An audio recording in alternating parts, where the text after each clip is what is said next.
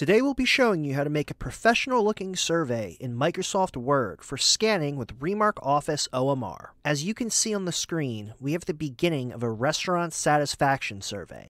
And by the end of this video, you will know how to make a survey of your very own. The first thing we did was type a title along with some general information about the survey. But now we get to the important part. Inserting a table to hold our questions. The trick here is to create enough rows and as many columns as we need for each question and answer choice. We're going to have 8 questions and 5 answer choices.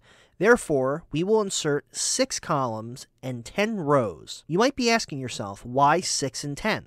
The extra rows allow us to add a label for each answer choice and a blank row to properly space out our form for scanning. This top row will include the labels for the answer choices, often referred to as a Likert scale. Next, we'll type the answer choice labels with a sliding scale from strongly agree to strongly disagree. As you can see, I am using a special font called OMR Bubbles. This is a font that installs free with Remark Office OMR. We will include the link to download the font in the video's description.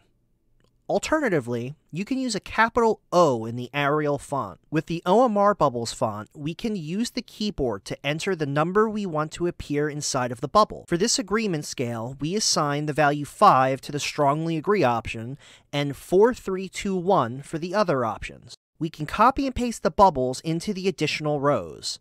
Then, we'll add the questions. Next, we're going to focus on formatting to make the form scannable.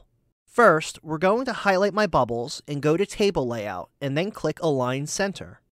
Now the bubbles are in the center of their columns. It is also recommended to evenly space out your answer choices, which we can do by selecting our columns, right-clicking, and choosing Distribute Columns Evenly. Lastly, we're going to remove the lines between the rows and columns by selecting the table, clicking Design, and then clicking No Borders. We'd also like to get some open-ended feedback from our respondents. We type a question about additional comments, and then add a text box where they can write. By limiting where they can write, Remark has an easier time finding the comments. We can remove the default text from the text box. Then, right-click and choose Format Shape.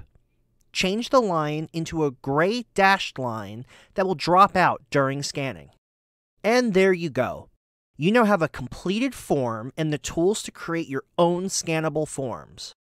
Please keep in mind that when scanning forms for Remark Office OMR, you always want to adhere to our form design best practices, which are available on our website for your review.